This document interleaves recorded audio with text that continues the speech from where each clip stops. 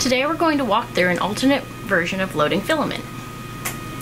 This is your feeder, and this feeder lever determines how much tension is on the feeder. So, you can either manually raise it and push filament up through the bottom, but that's a little hard on your thumb. So, I printed this wedge bot from Umagine, from Ultimaker's page. So, pop that in at the bottom, and that removes all the tension from the feeder. Now, I can take the end of my filament and push it right up through the bottom. Being careful not to tangle. All the way up. And over. When you can't advance the filament anymore, it's time to remove the wedge bot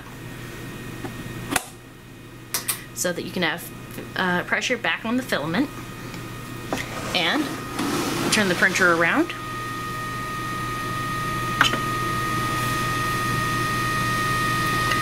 Go down to material, material 1, move.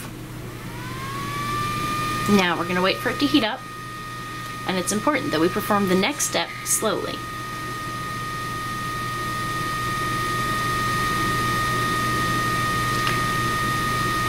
Once the printer is at 200°C, then we'll be able to slowly rotate the dial and advance the filament. You can hear the fan on. The fan should be on whenever the print head is over 40°C. So we're almost at 200, so I'm going to start moving it very slowly. And, as you can see, filament's coming out.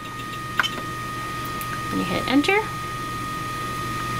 And if you don't have a type of material selected already, you'll want to go ahead and change to select type. And make sure to select the type of filament you're using. I don't have my NFC plugged in, so it's not detecting my material. But we'll go ahead and select PLA. Confirm that, and you're all set.